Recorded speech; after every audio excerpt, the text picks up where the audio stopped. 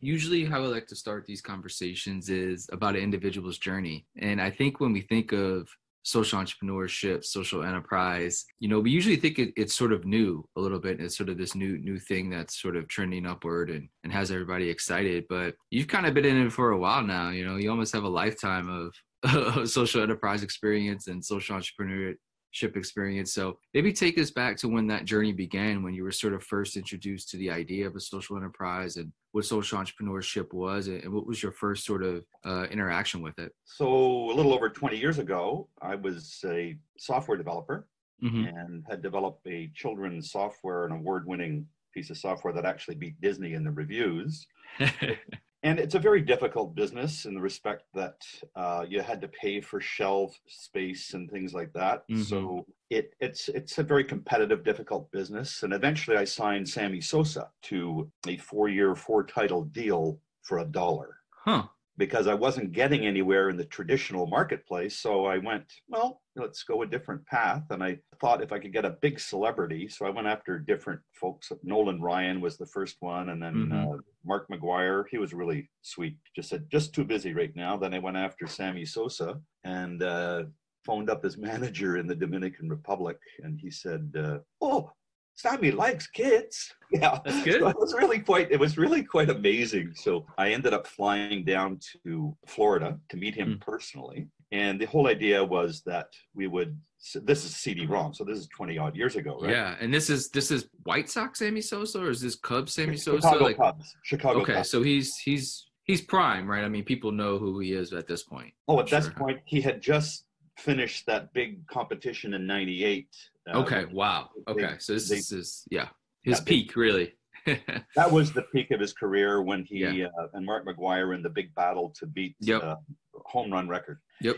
And so he said, yeah, oh, that sounds good. So flew down to Florida, signed this deal. Unbelievable. And the whole idea was that, we'd give 15% to the Sammy Sosa Foundation. He bought a hospital in his hometown, and it's a poor country. So sure. He really liked the idea. But unfortunately, what happened, I landed back in Montreal. That's where I was from Vancouver, but I was coming back through where my family's from in Montreal, when the .bomb hit. So I had been sitting with Ernst & Young on the top floor of the tallest building in Montreal, Place Ville-Marie. And they said, you bring Sosa here, I'll raise you $20 million. So I get back there, go to knock on their door, and their doors are shuttered. Oh, wow. Yeah, they had been, a whole bunch of investment bankers were charged by the Attorney General of the state of New York for illegal practices of pumping up things. Like, for example, the .bomb, people were just buying website names. There was one, buyawatch.com. Yeah. They raised $40 million in 3 days. And they were going public on just a domain name and not really like a product or anything. They didn't have anything. It's crazy. It was crazy. And then so they all got charged. So that caused everything to kind of collapse. So I went, well, that didn't really work. And then I went and did some more research. I really was very fascinated with the whole idea of, the power of many, that you can, rowing a canoe, you pull together. Sure.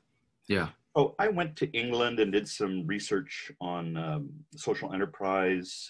One of my favorite stories was Greyston Bakery, where a Jewish investment banker turned Zen Buddhist came back to Yonkers and saw his neighborhood and was just absolutely appalled. He said, well, I've got to do something. So he opened up a bakery. He had been studying bakery as part of his practice. And they're now considered the best cheesecake makers in America. Wow. They basically turned everything around. And I love what he said. He said, we don't bake cakes. We don't hire people to bake cakes. We bake cakes to hire people. I went, love it. Yeah. Okay, you just, rang my bell. So that actually later on led to a social enterprise that I did in the downtown east side, the poorest postal code in Canada, and expanded it to Cambodia. And our basic moniker was borrowed from them was, we don't hire people to build websites. We build websites to hire people. So I don't think he minded. I've actually never met the man, but I just admire what he has done over the last 20, 30 years. So the whole movement sort of really started, back in the 80s. That's when he started. There's another group out of San Francisco. The name escapes me at the moment, but the same thing. They basically built very big enterprises on social purpose. Yeah. And so then I moved along and got involved in a literacy project, Shine a Light on Literacy, with an Indigenous health society. And we sold hand crank flashlights at the big PNE festival, Pacific National Exhibit. These crank flashlights could also charge your cell phone. Okay. So, that led me to writing a book about Indigenous people called A is for Aboriginal. And we used that to raise money for education in the downtown east side. And I then got into social purpose real estate, which has really been my path for the last 16, 17 years. And I've had my pen on about $40 million worth of social housing. Social purpose real estate is very important, and it's still very important. Give us an example of what you mean, by your definition of social purpose real estate and kind of what that last couple decades has been like within that sector. A lot of what I did was basically brought business tools to nonprofit housing. So when you would, for example, say, hey, we can take this property and repurpose it to help women with mental illness, for example. But the best example would be Squachays Lodge, SKWACHAYS.com, which ended up being chosen as one of the top 100 places on earth to visit in 2018. So there was an old, decrepit, broken down hotel. We wrote a business plan for a medical stay facility for Indigenous people coming from the north and further out in the province to Vancouver for medical treatment.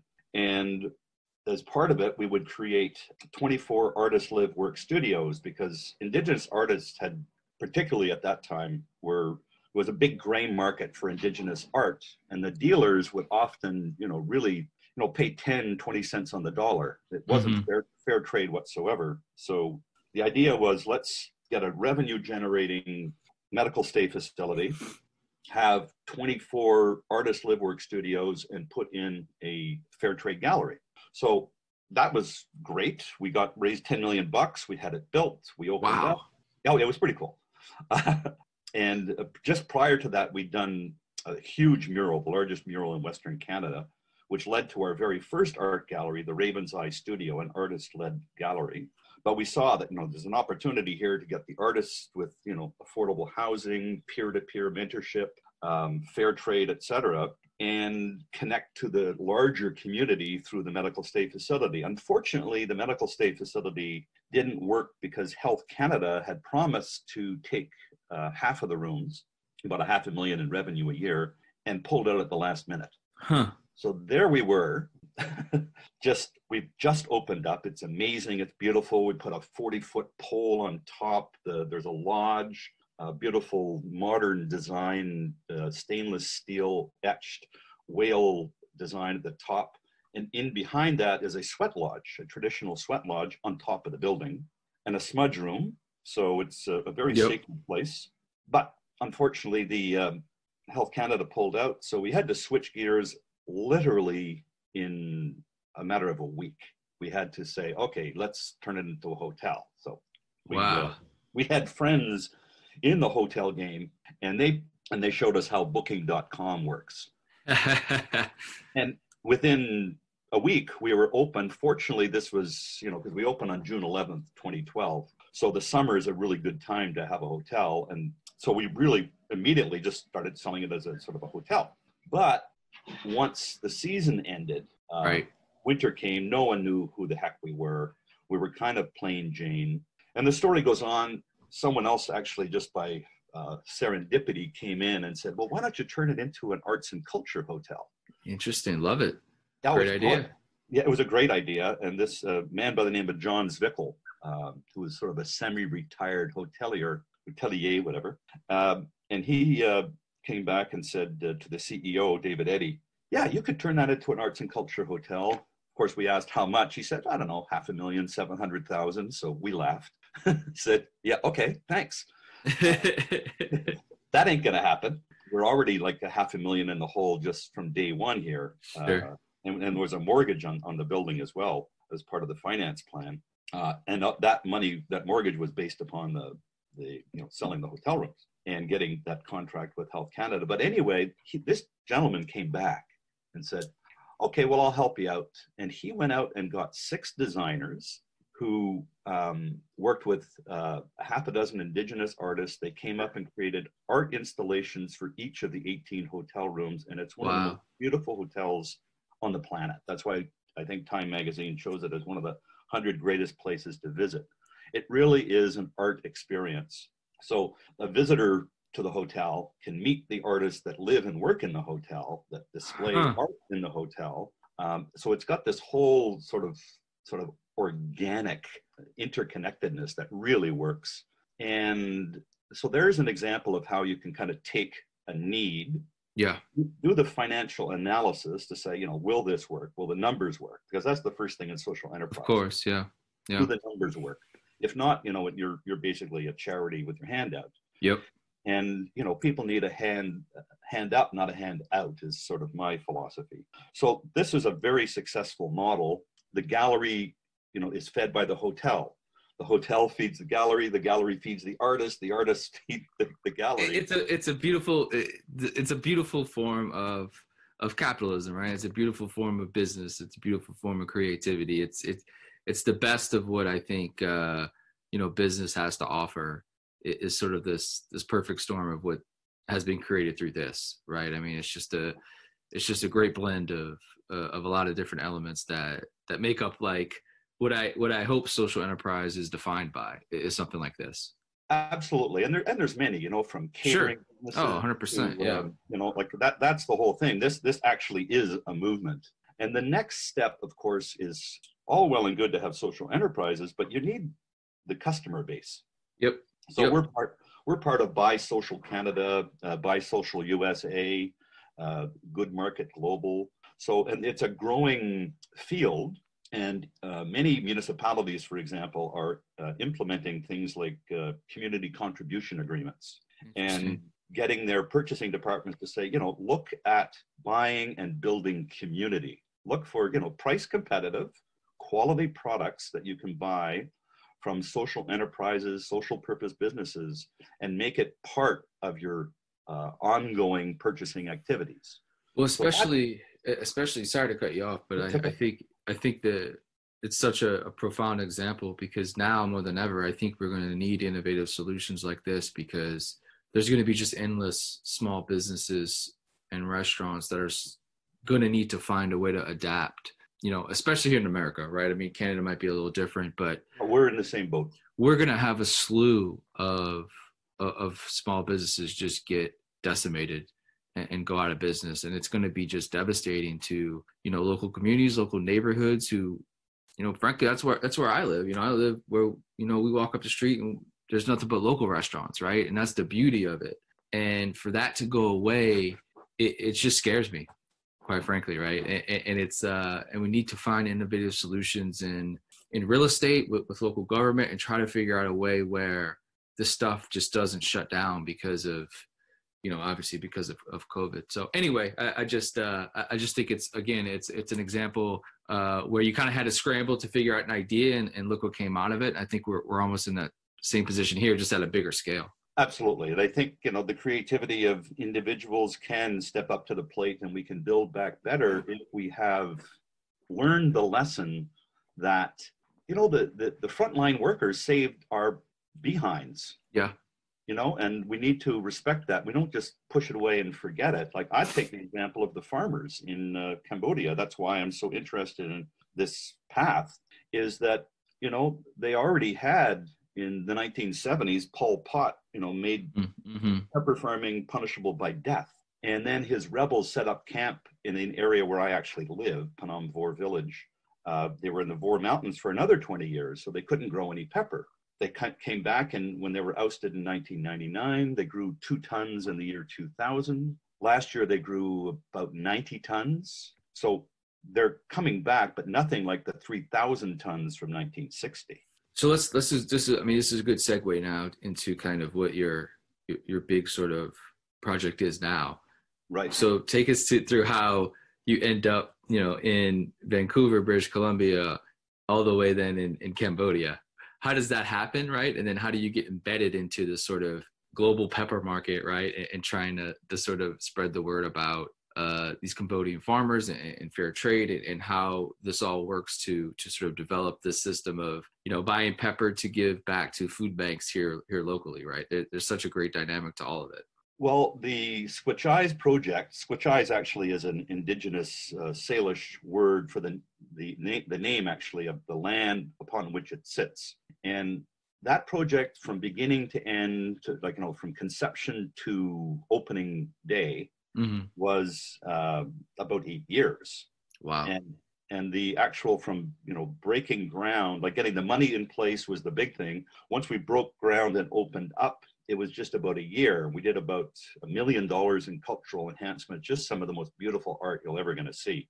But at the end of it, I was supposed to go on a trip. Okay, good, we're open. My job's done. I'm going off on a trip. I'm tired. Yeah, I need sure. a break.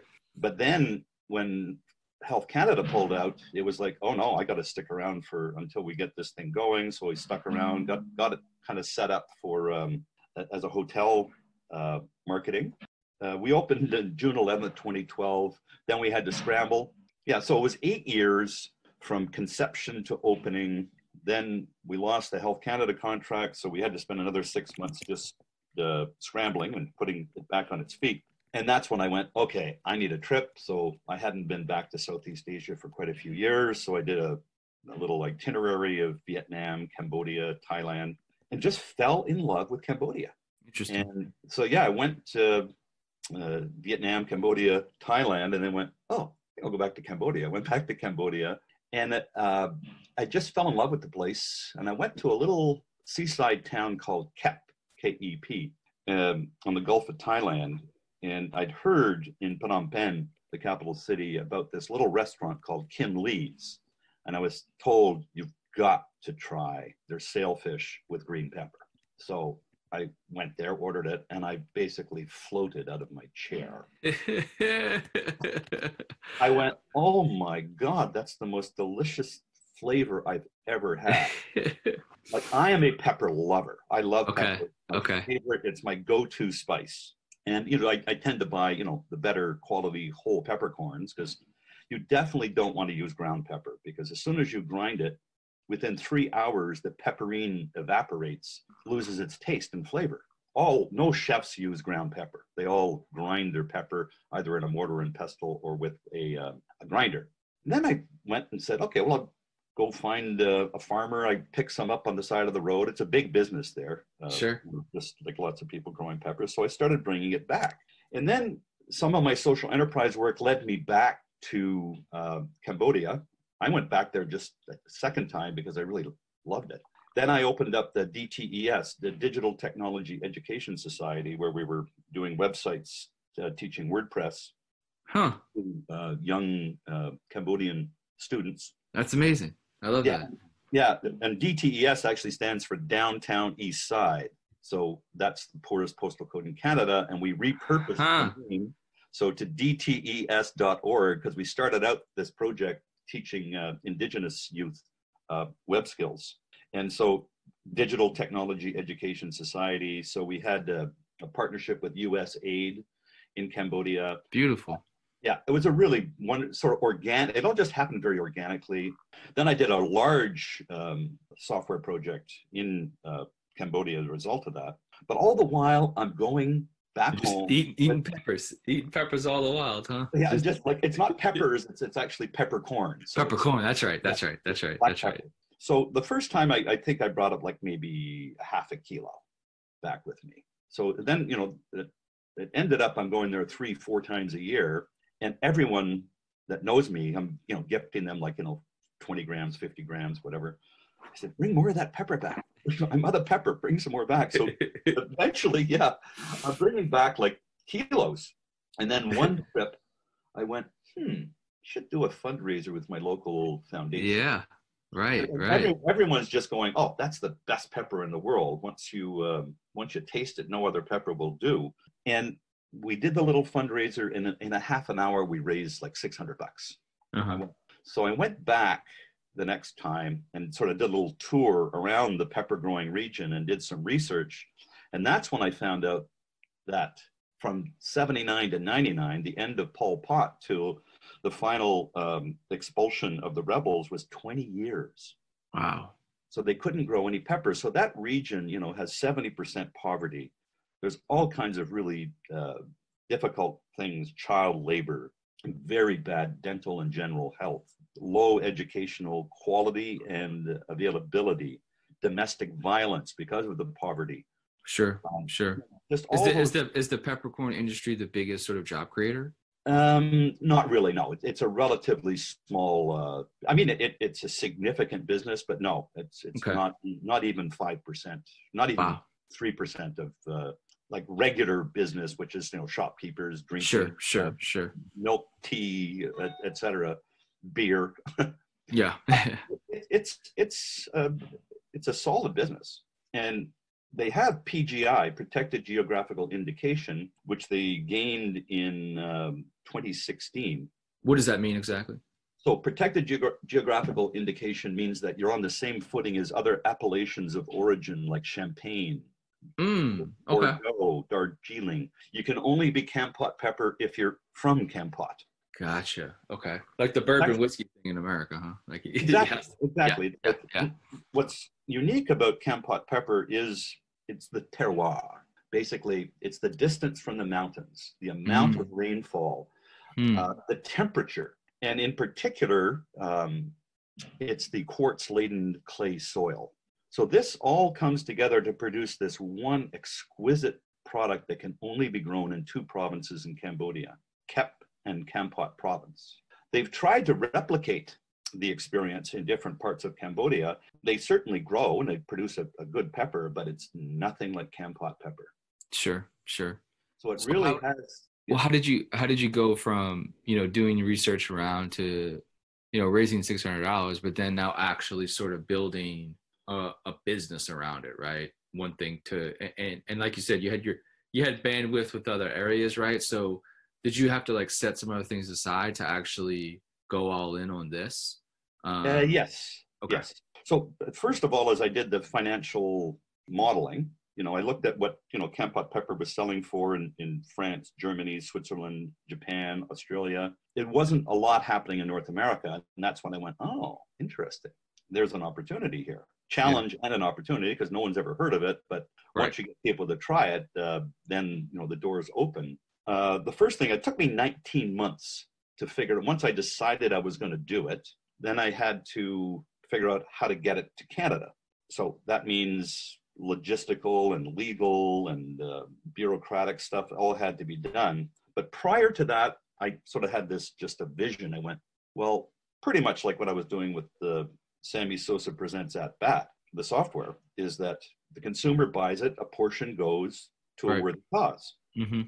So it just, you know, food security has always been something that I've always been interested in, you know, looking at. And so I went, well, you know, if we can just remove a number of steps in the sales channel and basically just have the farmer have an e-commerce and fulfillment platform and then partner with community organizations, it's just really simple internet-based, you know, a social purpose Amazon type of solution that connects small grower farmers with worthwhile causes across the ocean. So I built a prototype, you know, coming from the software field. I built a prototype delivery system, and it started working. Then I approached the Union Protein Project, a brilliant project.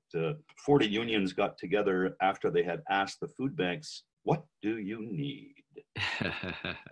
And they said, "We need cheaper protein." So the outgoing president of the Allied and Fishermen's Union at that time in 2006 went to the canners and said, "Here's the situation, can you help?" And they said, "Absolutely. If we have inventory, we can sell it to you at cost or below." Perfect. So he then turned around and went to the membership and said, you know, let's throw in some cash for the members and reduce the cost even more and then provide it to the food banks. So they supply about 110 food banks. One more thing they did was they went to a large grocer here called Save On Foods or Overweight Eat Foods. and talk to them. So basically what happens is they buy, say, a container of protein, tuna, salmon, peanut butter. It comes into the distribution center and is sent out for free by this big grocery chain. So it's just a brilliant model. I approached them, said, well, here, let's add Kampot pepper, and 35% of the proceeds will go to you guys. We've increased that to 50% during COVID just because we really need to be quite honest. So it was actually funny. Scott Lunny, the new president of Union Protein Project, said, you're the first guy who ever came into my office and offered me money. You become a good friend pretty quickly, huh? Yeah, he's like, okay, so let's do it. So let's work together. So that's sort of the big picture of how it sort of came up to be. We're now building our own custom platform. Like their present platform is sort of a hodgepodge of open source software solutions. We're bringing that whole thing together. And our long-term vision, of course, is not just the 450 farmers, pepper farmers, but the 500,000 or 1 million smallholder organic spice growers on the planet. This is a scalable solution that can, lift people out of poverty. Instead of now what's happening with the farmers, they're losing their farms because the big growers are not buying the pepper anymore. They're buying the farms. Yep. And that's just not on. So what our long-term vision is to create enough revenue and partnerships that we can have what we call a spice bank. So we can actually fund the growth of the smallholders, get them directly to the market. They get a fair trade price. The market gets access to the best products on the planet, and this fights food insecurity. Amazing. Other causes. Of course. Well, all the ancillary issues you talked about before, right? When you sort of have poverty alleviation, then you have more education, less domestic violence, less depression, less mental illness. There's so many cause and effects that happen in a positive way, right? When you have an economy in these small regions that is actually doing well, right? That there's so many positive effects from it, and we often think that it's very difficult sometimes to solve poverty, but it can be as easy as just buying this peppercorn, right? Like there's actually easy solutions to a lot of big issues, and I think it just takes creative thinking, right? To a guy from Vancouver going there and doing something like this, right? Like it just we can do this as individuals and entrepreneurs and creative thinkers, and not depend on governments a lot of times to do these things that they're not just well equipped to do, right? Solve poverty is one of them, right? And it's I think it's our job as creative thinkers to solve these problems, and it's just it's a beautiful thing to see, and it's I hope you keep the greatest domain name of all time, bestpepperever.com. Is that going to be? Are we changing that, or is that going to be the home base? Well, that's our beginning. So we really have to secure the farmers. The farmers absolutely need help right now.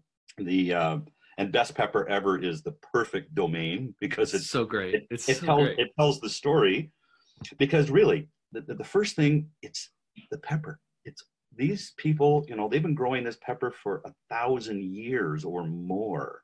And, this is a traditional process. It's organic. They use bat guano and hand watering. Every single peppercorn is touched by a human being. Unbelievable. It is unbelievable. Have you spoken with restaurant industry leaders and try to get, there's a lot of great celebrity chefs out there that do a lot for their communities where they come from as well. I wonder if that's an industry that you've spoken with, to where we want the best fruit, right? We want the best fish, or we want the best lettuce or the best tomato, the best whatever, right, at these restaurants that are high quality. Why not have the best pepper there as well? Has there been any interaction with the restaurant industry or chefs that may be doing projects themselves that could be interested in stuff like this? I have definitely reached out to quite a number of well-known celebrity chefs, both locally, nationally, and internationally. But to be quite honest, I'm this little guy in North Vancouver. Yeah. who's ever heard of him? Like it just, there are gatekeepers to get through to these people. Sure. And as yet, I haven't done that, but I do not give up the hope that I know eventually, it's like penguins on an iceberg. They all stand at the edge of the iceberg looking there, leaning forward, right? I'm not going in. I'm not going in. Are you going in? I'm not going in.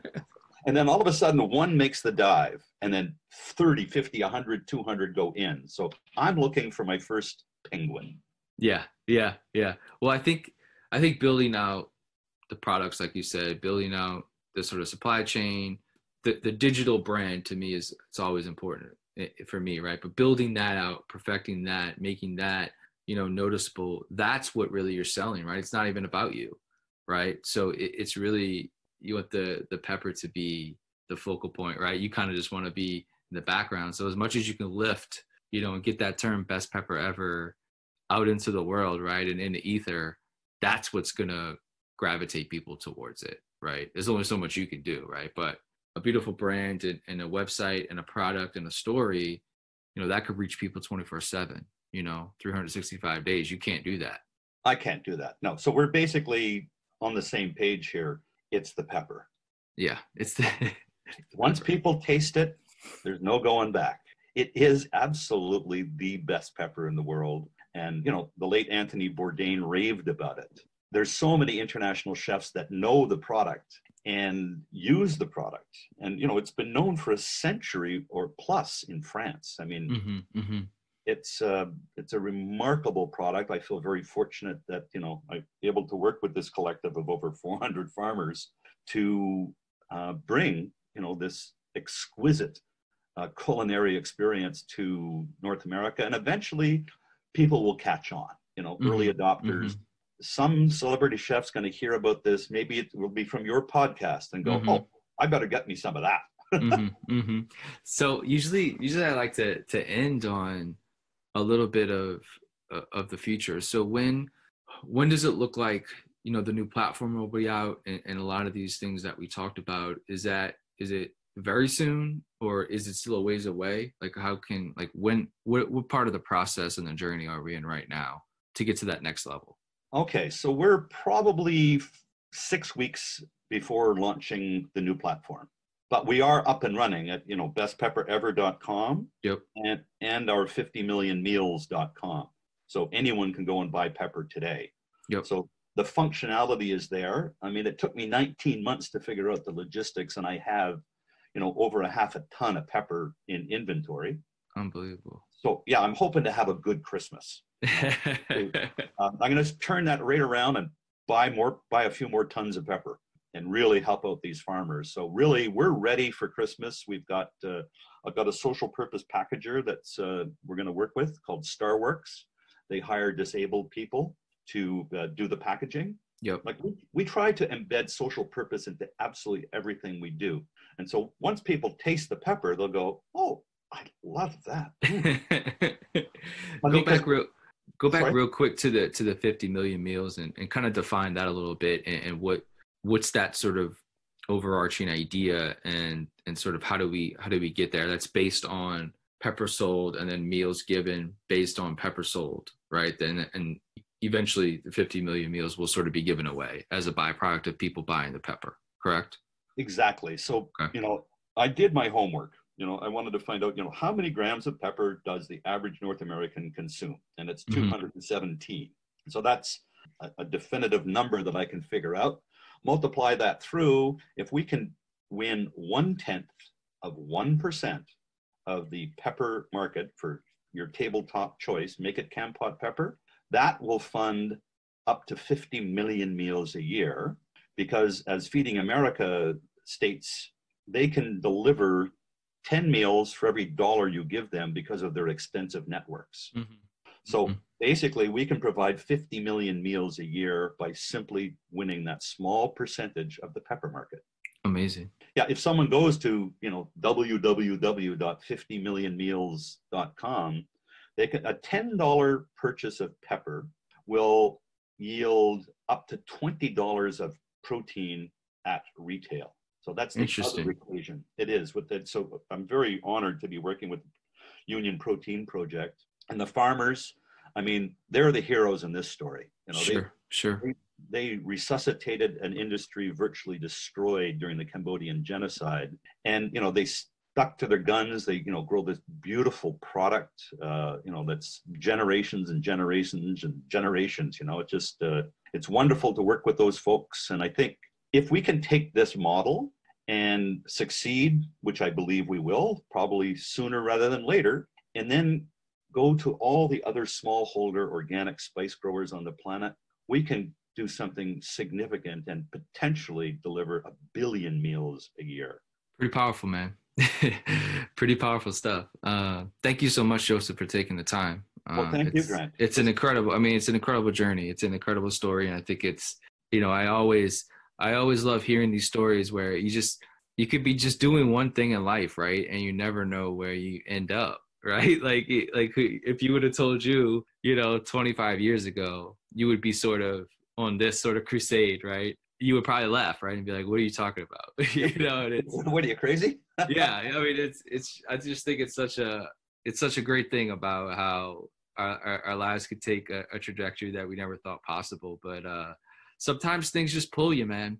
Yeah. Sometimes you can't deny passion sometimes. And when that stuff tugs on you and it finds a way to pull you there and there's no denying it. It seems like, that's happened in your life. So thanks for taking the time to tell us the story, and best of luck the rest of this year.